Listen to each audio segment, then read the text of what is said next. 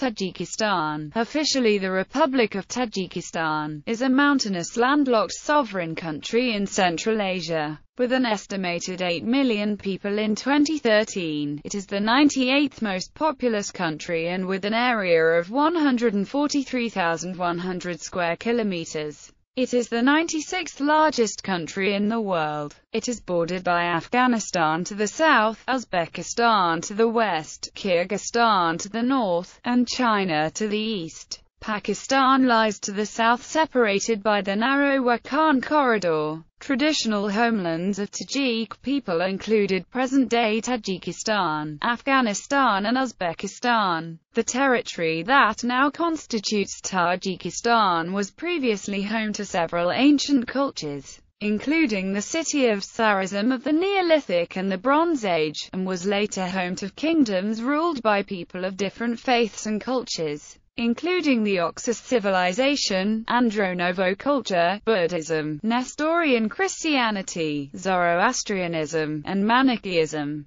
The area has been ruled by numerous empires and dynasties, including the Achaemenid Empire, Sasanian Empire, Hafsalite Empire, Samanid Empire, Mongol Empire, Timurid dynasty, and the Russian Empire. As a result of the breakup of the Soviet Union, Tajikistan became an independent nation in 1991. A civil war was fought almost immediately after independence, lasting from 1992 to 1997. Since the end of the war, newly established political stability and foreign aid have allowed the country's economy to grow. Tajikistan is a presidential republic consisting of 4 provinces. Most of Tajikistan's 8 million people belong to the Tajik ethnic group, who speak Tajik, a dialect of modern Persian, although many people also speak Russian. Mountains cover more than 90% of the country. It has a transition economy that is dependent on aluminium and cotton production. Its economy is the 126th largest in the world in terms of purchasing power and 136th largest in terms of nominal GDP. Name: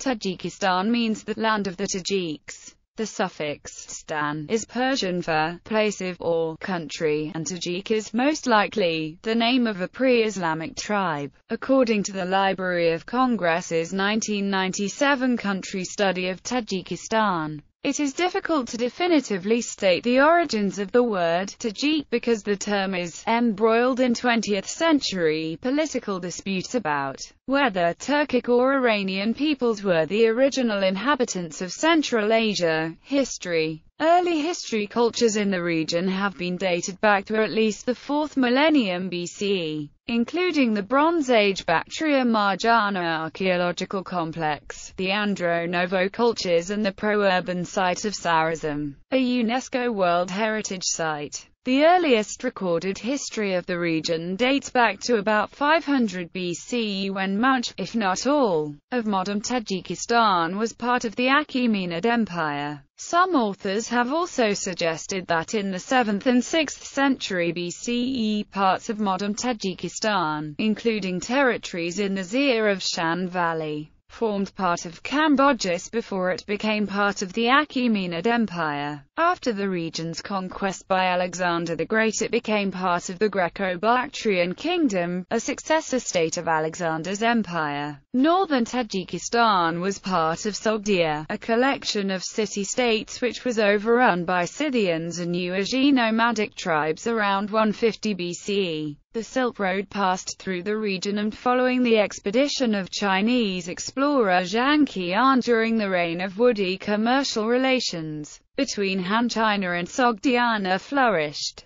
Sogdians played a major role in facilitating trade and also worked in other capacities, as farmers, carpet weavers, glassmakers, and woodcarvers. The Kushan Empire, a collection of Yuezhi tribes, took control of the region in the 1st century CE and ruled until the 4th century CE, during which time Buddhism, Nestorian Christianity, Zoroastrianism, and Manichaeism were all practiced in the region. Later the Hafsalite Empire, a collection of nomadic tribes, moved into the region, and Arabs brought Islam in the early 8th century.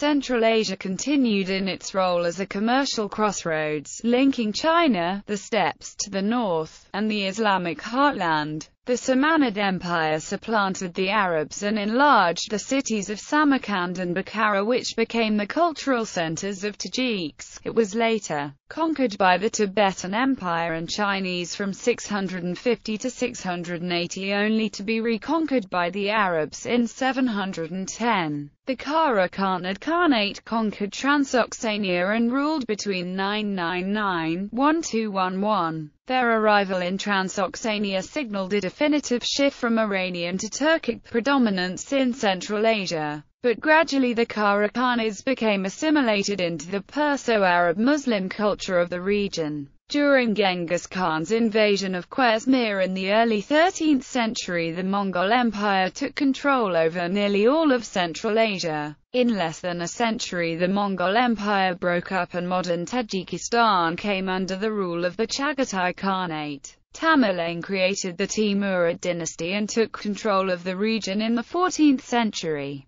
Modern Tajikistan fell under the rule of the Khanate of Bukhara during the 16th century, and with the empire's collapse in the 18th century it came under the rule of both the Emirate of Bukhara and Khanate of Kokand. The Emirate of Bukhara remained intact until the 20th century, but during the 19th century, for the second time in world history, a European power began to conquer parts of the region. Russian Tajikistan. Russian imperialism led to the Russian Empire's conquest of Central Asia during the late 19th century's imperial era. Between 1864 and 1885, Russia gradually took control of the entire territory of Russian Turkestan, the Tajikistan portion of which had been controlled by the Emirate of Bukhara and Khanate of Kokand. Russia was interested in gaining access to a supply of cotton, and in the 1870s attempted to switch cultivation in the region from grain to cotton. By 1885, Tajikistan's territory was either ruled by the Russian Empire or its vassal state, the Emirate of Bukhara. Nevertheless, Tajiks felt little Russian influence.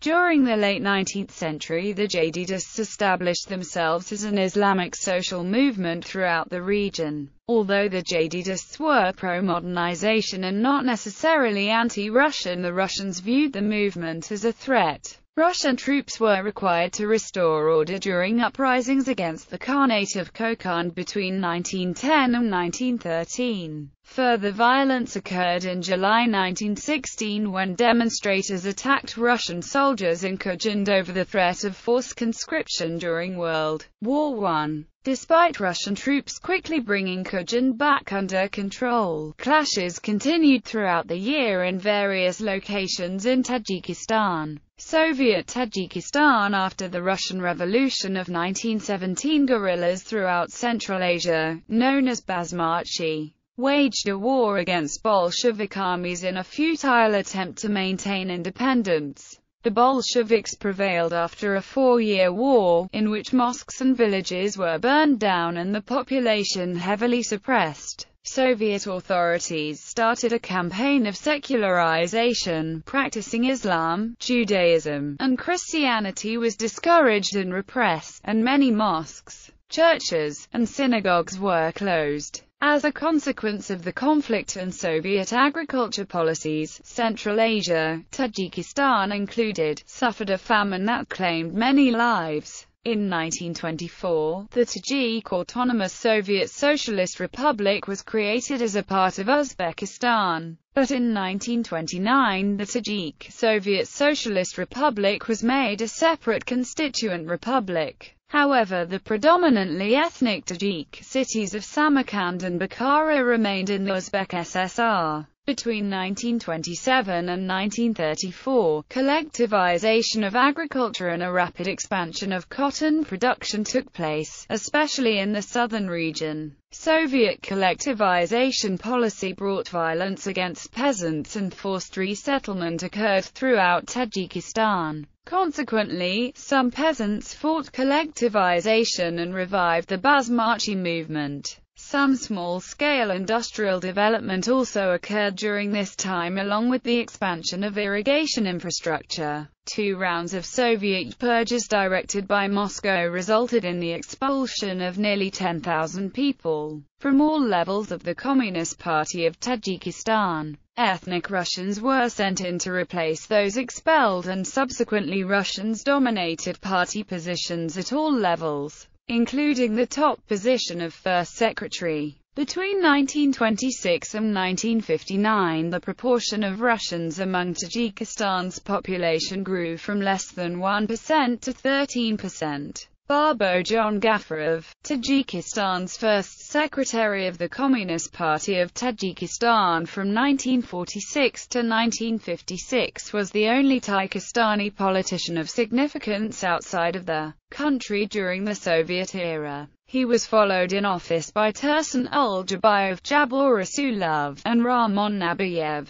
Tajiks began to be conscripted into the Soviet Army in 1939, and during World War II around 260,000 Tajik citizens fought against Germany, Finland and Japan. Between 60,000 and 120,000 of Tajikistan's 1,530,000 citizens were killed during World War II. Following the war and Stalin's reign, attempts were made to further expand the agriculture and industry of Tajikistan. During 1957–58, Nikita Khrushchev's Virgin Lands campaign focused attention on Tajikistan, where living conditions, education and industry lagged behind the other Soviet republics. In the 1980s, Tajikistan had the lowest household saving rate in the USSR, the lowest percentage of households in the 2 top per capita income groups, and the lowest rate of university graduates per 1,000 people.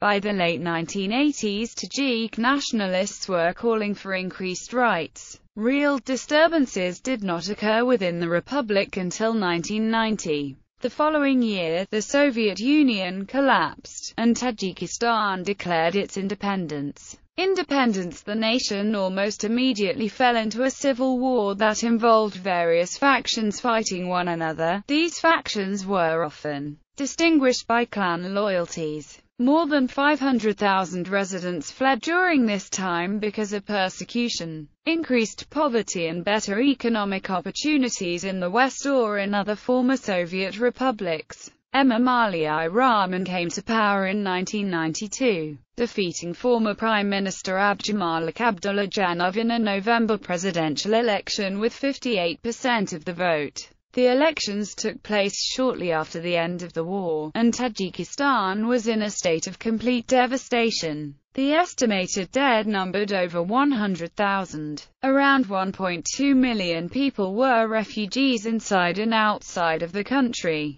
In 1997, a ceasefire was reached between Rahman and opposition parties under the guidance of Gerd D. Merim, special representative to the Secretary-General, a result widely praised as a successful United Nations peacekeeping initiative. The ceasefire guaranteed 30% of ministerial positions would go to the opposition. Elections were held in 1999. Though they were criticized by opposition parties and foreign observers as unfair, and Rahman was re-elected with 98% of the vote. Elections in 2006 were again won by Rahman, and he began his 3rd term in office. Several opposition parties boycotted the 2006 election, and the Organization for Security and Cooperation in Europe criticized it. Although observers from the Commonwealth of Independent States claimed the elections were legal and transparent, Rahman's administration came under further criticism from the OSCE in October 2010 for its censorship and repression of the media.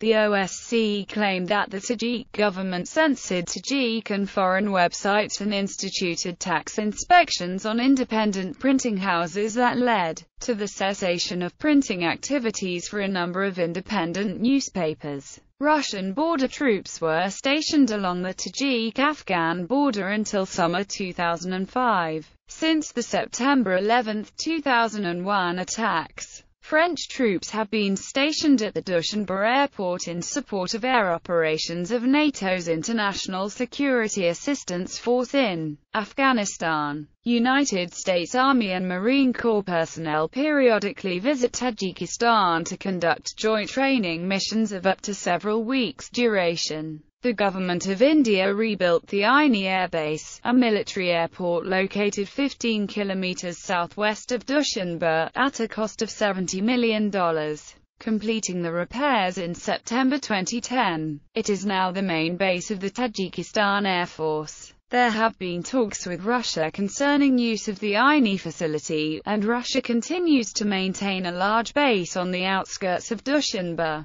In 2010, there were concerns among Tajik officials that Islamic militarism in the east of the country was on the rise following the escape of 25 militants from a Tajik prison in August. An ambush that killed 28 Tajik soldiers in the Rash Valley in September, and another ambush in the valley in October that killed 30 soldiers, followed by fighting outside Gam that left 3 militants dead. To date, the country's Interior Ministry asserts that the central government maintains full control over the country's east, and the military operation in the Rash Valley was concluded in November 2010. However, fighting erupted again in July 2012. In 2015, Russia will send more troops to Tajikistan, as confirmed by a report of Stratfor in May 2015. Tajikistan's national security suffered a serious setback when Colonel Gulmurod Kalimov,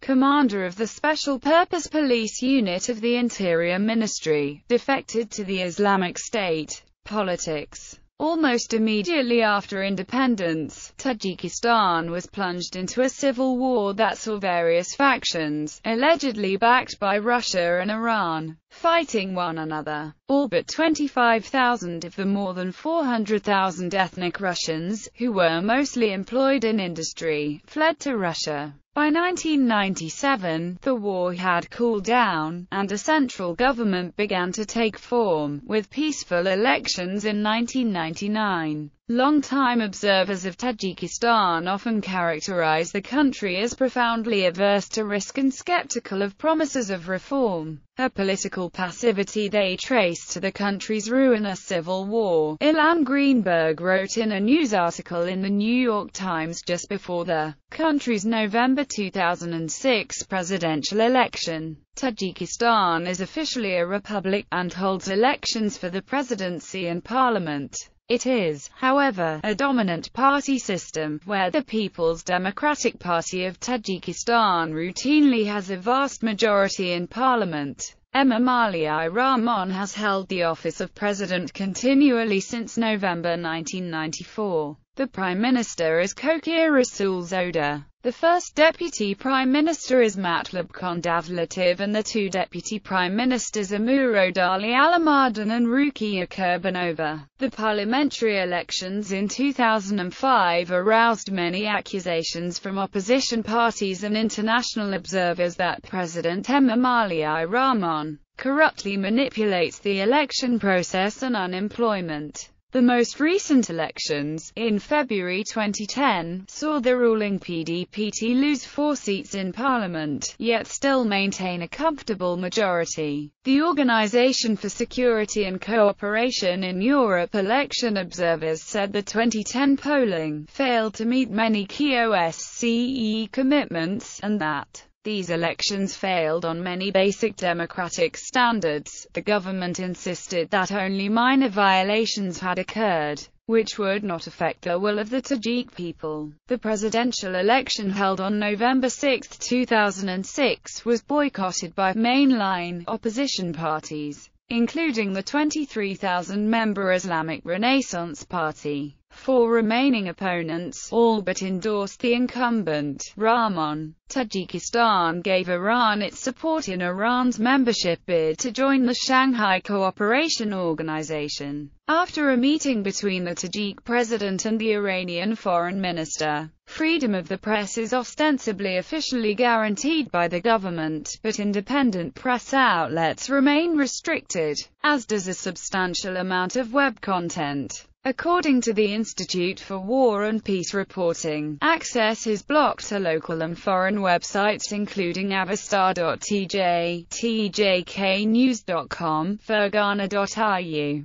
centrasia.ru, and journalists are often obstructed from reporting on controversial events. In practice, no public criticism of the regime is tolerated, and all direct protest is severely suppressed and does not receive coverage in the local media. Geography. Tajikistan is landlocked, and is the smallest nation in Central Asia by area. It lies mostly between latitudes 36 degrees and 41 degrees north, and longitudes 67 degrees and 75 degrees east. It is covered by mountains of the Pamir Range, and more than 50% of the country is over 3,000 meters above sea level. The only major areas of lower land are in the north, and in the southern Kofar Nahong and Vaksh river valleys, which form the Amu Darya. Dushanbe is located on the southern slopes above the Kofar Nahong valley. The Amu Darya and Panj rivers mark the border with Afghanistan, and the glaciers in Tajikistan's mountains are the major source of runoff for the Aral Sea. There are over 900 rivers in Tajikistan longer than 10 kilometers.